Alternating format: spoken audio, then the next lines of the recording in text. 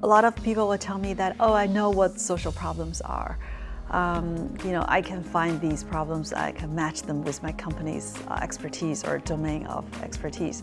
I say, great.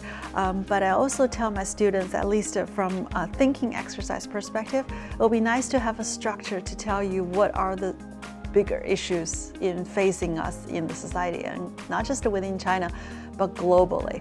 So one of the things that I share with my students is also a framework that I think is worthwhile to be shared to others, is look at the United Nations SDG. SDG stands for Sustainable Development Goals. Well, number 1 is no poverty.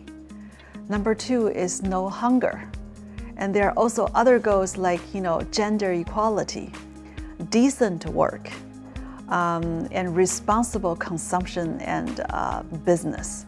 And I think companies should be able to look at these 17 goals and say which goal or which goals are closely related to what I am doing, and how can I use my domain of expertise or my genes to help solve these problems and achieve these goals.